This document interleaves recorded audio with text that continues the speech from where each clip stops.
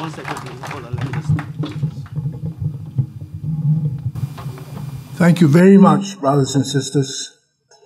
It's an honor for you to have invited me to come here and share with you some of the fruits of the work that we've been doing over the years.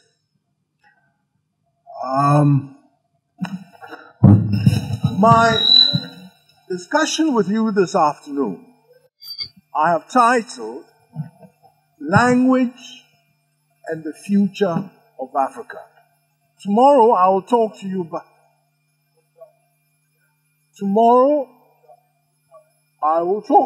about the route to unity. And I've been working on these things for years. I've lived in 9 countries on the African continent, working in different institutions on the African continent. I have been in the trenches. I've been part of a war against apartheid, gun running, and also, this is a long time ago, this is in the 70s. Also, worked in the Sudan. When I left Cambridge, went to the Sudan as a professor in the University of Juba for anthropology and sociology. I was there when the second civil war started. And we organized an intelligence unit monitoring the troop movements of the Sudanese army between the East Bank and the West Bank of the Nile.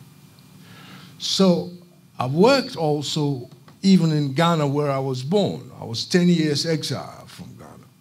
So I have a clear idea of what is going on the ground. And I'm sure that, again, we're making progress. It's slow.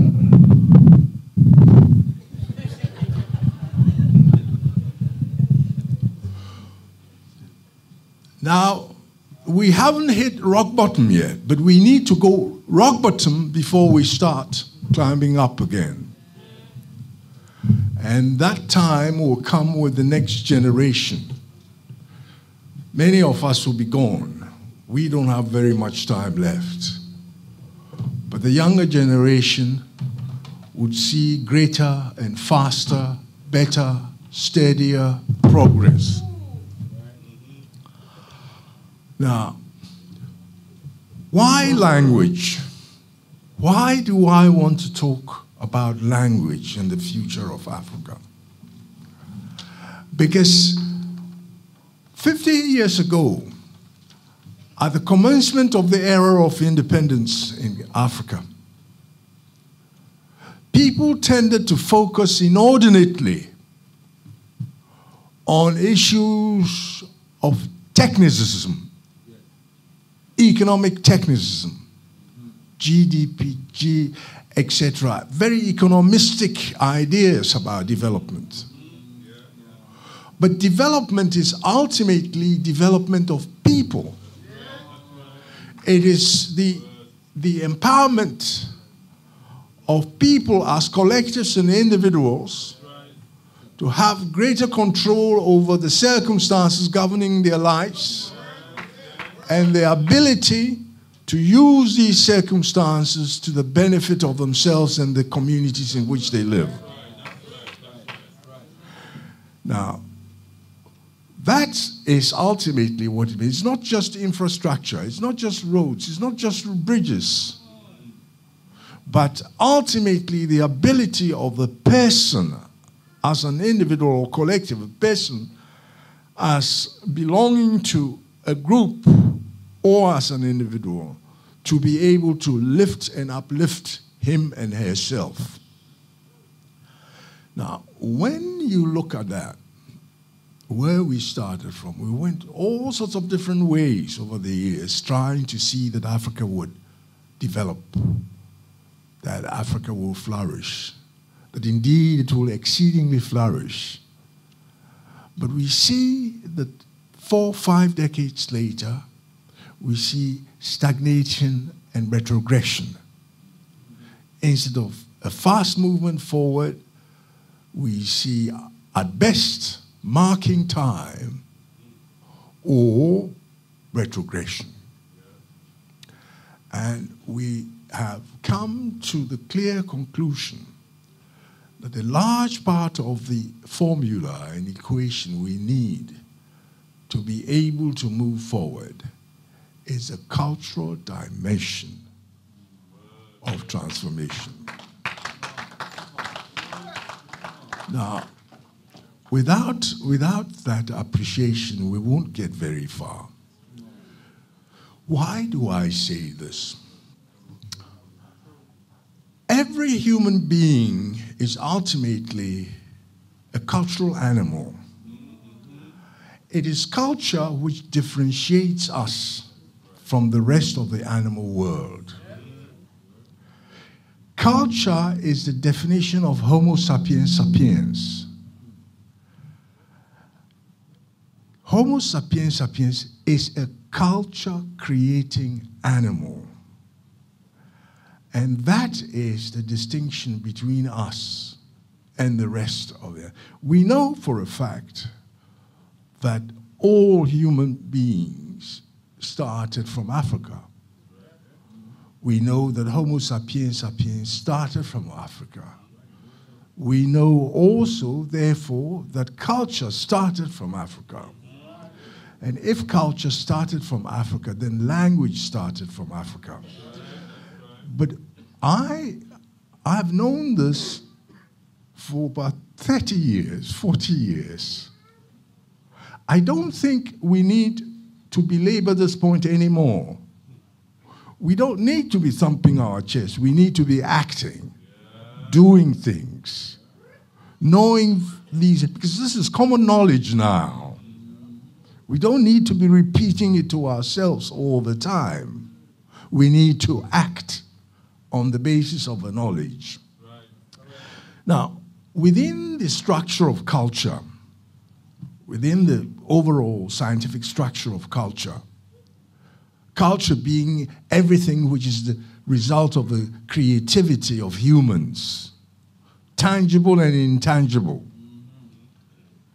everything we use, but intangible also in the sense of the language we speak, our spirituality, religion, ritual, customs, usages, tastes, values, all of us form the intangible sections of culture, together with the tangible. Furthermore, culture is generationally transferred, it's dynamic, it's ceaselessly changing. It never stops. When culture is static, then the people whose culture it is also cease to be who they are. They become other people. Because humans cannot live without culture. Now, if your culture dies, then it's what you call ethnocide. You become somebody else. You become somebody else. In other words, you don't necessarily have to die physically as a group. But if your culture and all your symbols, all your representations historically vanish, die, stagnate and die, then you cease to exist as the people you were before. Now, this is important because it has other implications. It has the implication that ultimately it is not biology which determines who we are. It is culture. This is why in Egypt today you find people who are culturally totally un-African, non-African, people who've come in since the middle of the 7th century AD and who've replaced the culture of the other people, the people who existed before then. and taking over the whole place, the whole society.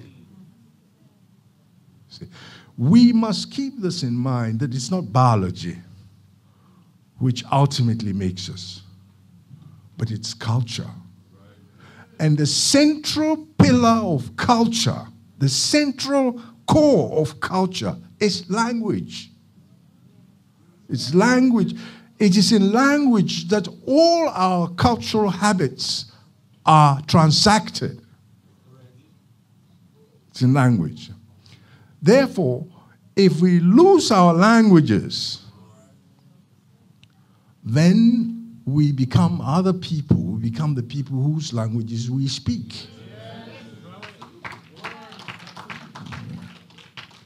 And nothing can then save us. Not our color will save us.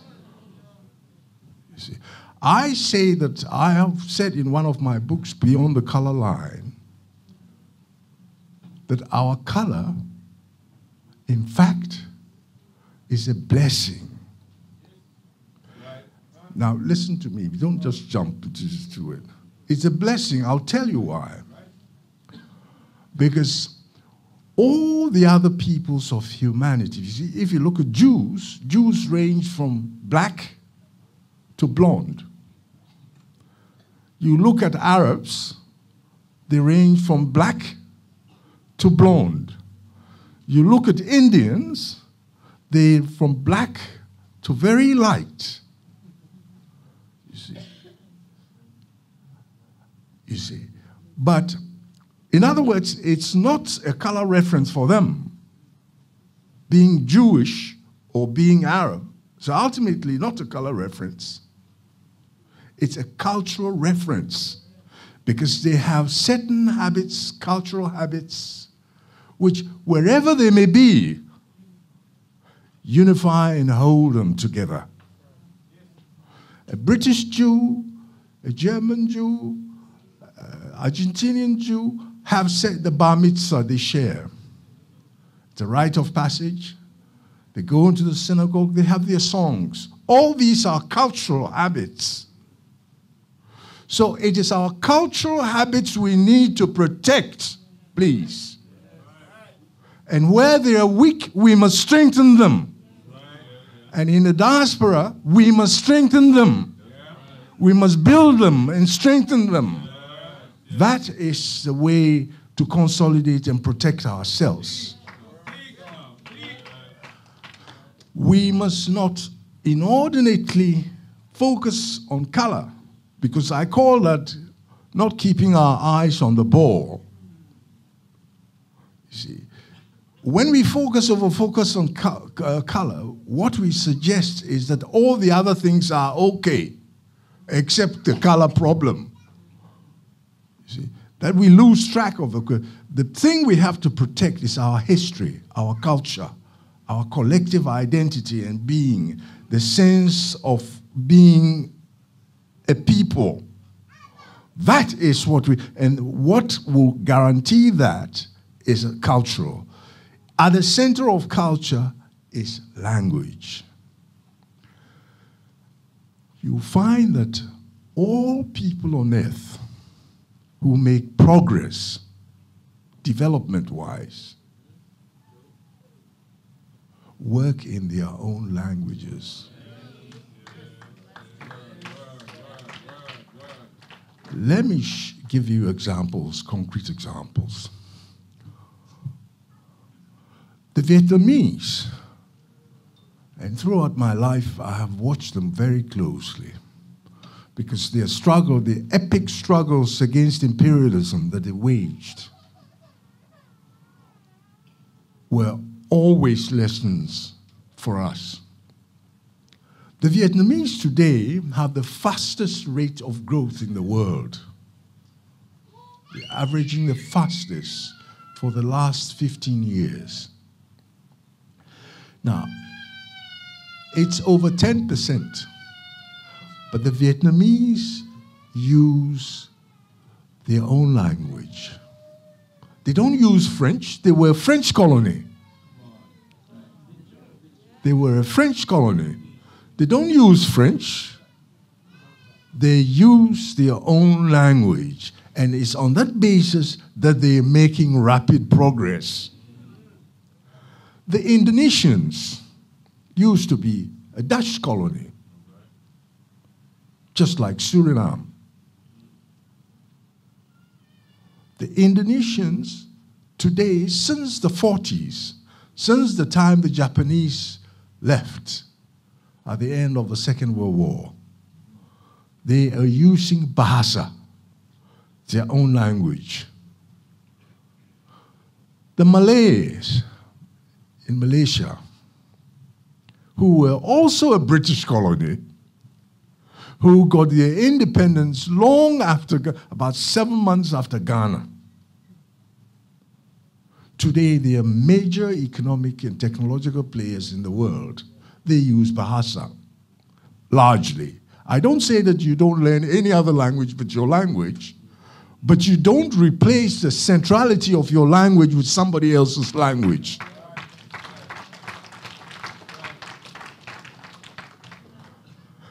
Now, you can go on, you can look at, even in South Africa, where I live,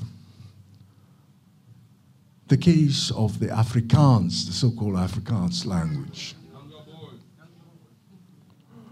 The Afrikaans language was actually started by the Cape Malay slaves, because the Dutch brought slaves from Indonesia and Malaysia, and from West Africa, and from East Africa, and from Southern Africa into the Cape.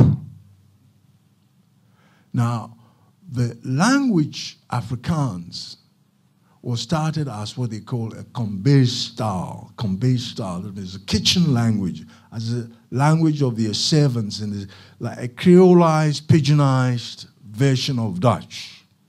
That's how it started.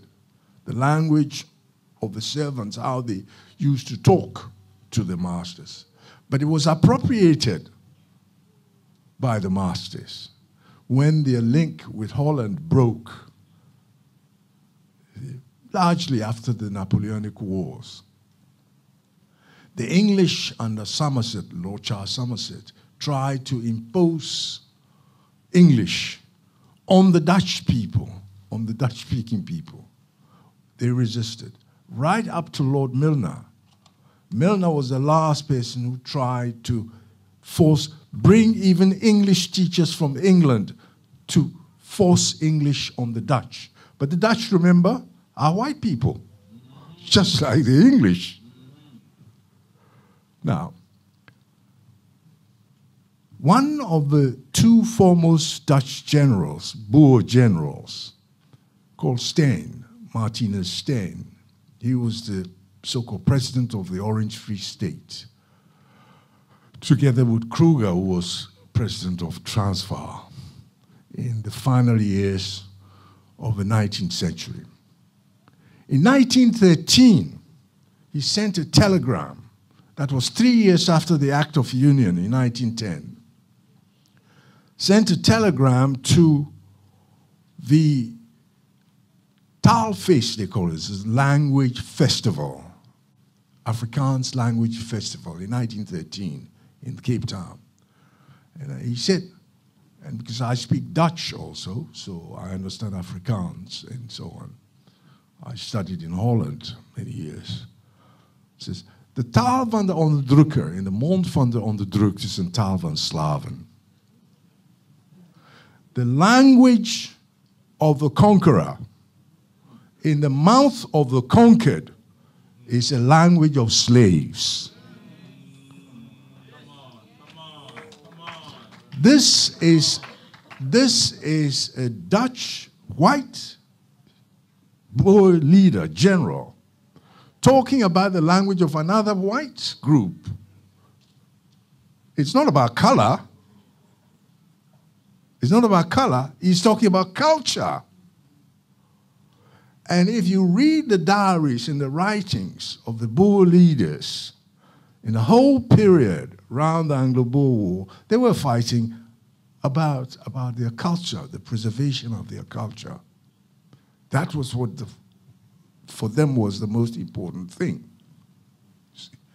Now, I keep saying, I've been writing a series of articles now, keeping our eyes on the ball, which I'm stressing this, that please let us not, it's important for us to know that in racist societies we have to fight racism.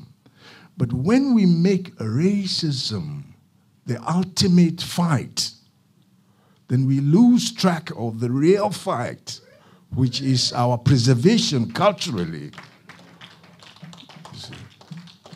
Our preservation culturally, because as I told you, you can't tell the difference between a Japanese and a Chinese, or a Korean, and yet they've been at each other's throats for centuries. Japanese colonizing Koreans, there's no difference between forcing their ladies to become prostitutes for their soldiers and so on, butchering Chinese in Shanghai. Japanese did. Millions. You know, making reference to them as subhuman types, and yet they look identical. So every time, our situation is such that everywhere we've lived with the white persons, they've used our color as instruments of oppression. And because the factors of language, religion, these customary habits have become so loose for us, they are able to push us in different directions. But I say that because of our color, our sense of identity is saved. That's why I say it's a blessing. Because if you come into any group of people, 1 million people in the world anywhere, from all corners, and you look around, 500 meters, 600 meters, you will pick out people of African descent without trouble. So the same factor which others have used to denigrate and oppress us, at the same time, in the face of the weakness of some of these cultural linkages for us, is our blessing. But please, let's not overwork it, overdo it, and make it the end in itself, because it's not the end in itself. Very soon there will be times when some of us will be very light. And yet, if we maintain the cultural bonds, then it doesn't matter, we are still the same people. And let us not drift into the situation of you are not as dark as my mother, therefore you are not. That's all nonsense, because that's what comes out of the over-focus on color. You see, when we should be focusing more on our history and our culture, which hold us together. Now, so when I realized that, I thought, goodness, what do we do about it? What do we concretely do in order to push this program of our languages further? So I retired as senior professor emeritus from the University of the Western Cape in Cape Town in 1997. And I set up this center for the Center for Advanced Studies of African Society. And to work almost exclusively on the question of African languages, how to develop them in order to use them to move forward. I realized that the first task would be to bring some order into the chaos of numbers of African languages. And some of the first people I had to fight was UNESCO, because in publications, even by UNESCO, they were suggesting that there are between 1,125 and 2,250 languages in Africa, that by a factor of 1,000, 50%, They cannot tell how many languages there are in Africa, but they know everywhere there is gold, the diamond, oil. But they couldn't tell us how many languages there are in Africa. I said, this is the first problem we need to solve, bring some order. Because you see, the logic they follow then is that if there are so many languages, then you can't use African languages to make progress. Then you must rely on the colonial languages. That's the way the argument goes, you see. So I started working with other people, other academics of like mind. I started finding out who is who on the African continent, and in terms of linguists and anthropologists who have the same sort of sense of direction and sense of mission. And we started working hard, creating workshops and publishing books on the. What we discovered very soon after that was that most of what are called separate languages in Africa are actually not separate languages, but dialectal variants of larger languages. You see, dialectal variants of larger languages. That the difference, for example, between Zulu, isiZulu, and isiXhosa is like the difference between Broad Yorkshire and Deep Cockney from Whitechapel. They are not, or you go further north to Aberdeenshire and you spell B-U-C-K-E-T and the fellow says bucket. And you come to Sussex and he says it's bucket. And you can write the two differently if you choose. And on paper, you have two different words, if you like. Now, the missionary groups in competition with each other translated the Bible often with their own orthographies, with their own spelling systems. You see? So that on paper, for one language, you may have 5 different scripts, different spelling systems, so that if the people who speak these dialectal variants spoke to each other, they would understand each other perfectly. But if they were reading, they would be reading 2 different scripts. Thank you. For example, where he comes from, and he tells me he's from the Sese Isles. I did some work there some years ago in Uganda. And what I did was that we produced materials on CD on maize pest, insect pest against maize, malaria, HIV/AIDS, etc. And I went to the village not too far from Kampala and saw a group of villagers. We brought them together in the village hall to share the materials with them. So we put them on the television screen, put the CD in. Now, it was a village made largely of Soga speakers, Soga and Luganda. It's a Basoga and Baganda people. The 2 varieties they speak are more or less the same. And yet if you ask them, they will tell you, oh, no, I'm Soga, and no, he's Muganda, you see. And yet they can understand each other perfectly. But they speak slightly different dialectal variants of the same language. Lexically, it's 95% the same. There'll be 5% which are different. So I put the thing on the television, and I asked one of the ladies, please, can you read us? And the person read it completely. Then I asked the Musoga, please, can you also read this text? And she was reading the same thing again, properly. And I said, why do you want us to write two different versions for your language when you can both read the same thing? Now, that problem is all over Africa. All over Africa.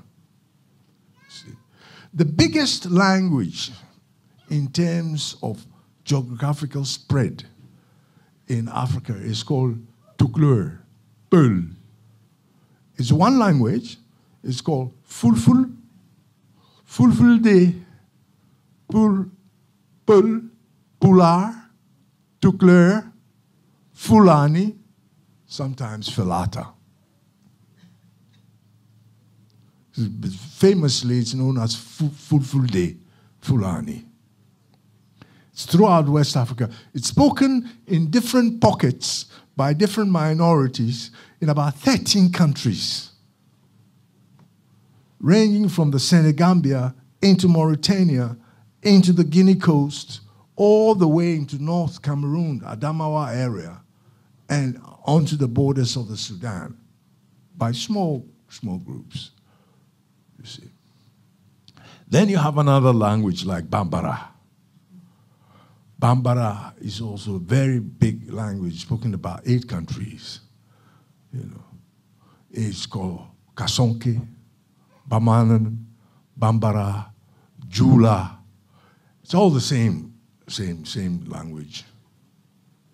You see, and then you have this sort of situation all over. One of the biggest is the Luo language in East Africa. It's in Ethiopia, Sudan border area, as Anuak, Shiluk, Lafon, Juchol. And then on the border between Sudan and Uganda, it's known as Acholi. Then it becomes Lango, and then Topadola, Aluo, and then the lake shore in North Tanzania is Luo. In Kisumu area, Kenya is Luo, and in Uganda, lake shore is Luo also. You see? So you have this sort of situation all across Africa. In West Africa, one of the widest spreading one is what they call now by Professor Kakpo of the University of Abomey-Calavi as Gbe. Gbe means language. And it is for the group of languages where the people call themselves the people who speak Gbe. It's called Aja in the corner of Nigeria, Badagry area. You cross the border into Benin, it's called Aja also, but it's called also Fon Gbe in Benin, Mina, Gon, and then in Togo is Mina and Ebe. And in Ghana is Ewe. It's basically the same language, you see. Now you can go on. You can go. In Kenya, there is what they call the Akamba, Gema, Kamba, Gikuyu, Embu, Meru, Glasra, also mutually intelligible. In Southern Africa, with 2 or 3 languages, you can move around the whole region, which is twice bigger than the whole of Western Europe. That is the Nguni languages, that is Zulu, Xhosa, Siswati, Sindebele.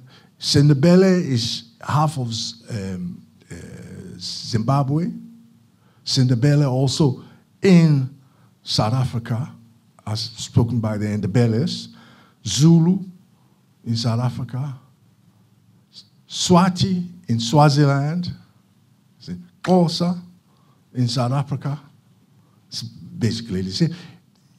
90% of them would understand each other when they are speaking. If you take a village man from one and you drop him in another village in the other side, for 90%, he would say, well, it's a version of my language, it's a slightly different version. But they would understand each other. So you have this sort of problem right through Africa, you see. And what we did, what we're doing, what we have done, unfortunately, I haven't brought any of the publications. If you Google my center, you will see all of it there. You see. What we've been doing is that we put together linguists, African linguists, mother tongue linguists, and then we put them through workshops, 2-3 workshops, to rewrite a harmonized, standardized orthography spelling system for their language. And then we publish it. And I can tell you that now we have done more than half of the big languages in Africa. We have to date done. That is the work I have been doing, you know, as a foundation. Because anybody who wants to use African languages to develop it as languages of science and technology has to start there. So we're laying the foundations for that, and we're making progress. I can tell you that I never imagined that the African government, stubborn and unfortunately stupid sometimes as they are, would start accepting this work that we do. But they have. They've started accepting it. 4 or 5 weeks ago, I signed a memorandum of understanding with the government of Zambia. We have produced for them school books, all levels of primary school, for all the official languages, from grade 1 to grade 8, based on the harmonized orthographies that my center has been producing. We've done it for Zimbabwe also. We've done it for Zimbabwe for the Shona languages. The Shona starts, the group, the family starts from North Botswana as Kalanga, Lilima, Barwe, Heshwa, Kore, Karanga, Kalanga, Manyika, Ndao, Ute in Mozambique. We have harmonized that also. We've harmonized that. We are also producing dictionaries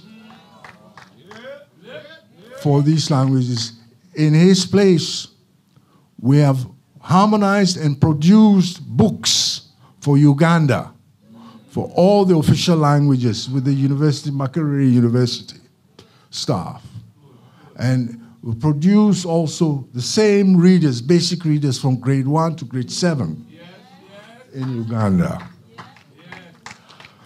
Now, so we're doing this work steadily, because if we want to be able to use our languages, then we must first harmonize them. Those that are the same should be written in the same way, more or less the same. We write them in the same way, and that way we'll be able to make progress. So I think bit by bit, I will work only about 3-4 more years, then I will withdraw for a younger person to take over. And but we're making progress. So my message is that now let me reflect a bit on what we should be doing with these things in the diaspora. I have said before, many times, that some of the things we could be doing in the diaspora would be to be organizing weekend meetings for children, to expose them to films, schools, languages which they want to learn or pick up, and having Africa-centered events to give them a stronger sense of cultural heritage and belonging. That we need to do this systematically, just like the Jewish people do, like the Muslims do, like the Indians, Hindus do. we must also we must not be pointing fingers at them cheating us all the time. Yes. If you leave yourself to be cheated, you will be cheated. We have to organize ourselves for ourselves in our own interest and not expect that somebody will change. Nobody does that. We have to do it for ourselves. So my message is that please, let's be more organized along those lines. Let's be more organized along those lines to do things for ourselves and to lift ourselves by the bootstraps, either economic organization. There are many people who come together, create capital for one family, and that family helps another family. They do that all the time. You find that in the Chinese communities, in the Indian communities, and they buy from each other, they help each other, and so on. But we have not started doing that sort of thing properly. Yeah.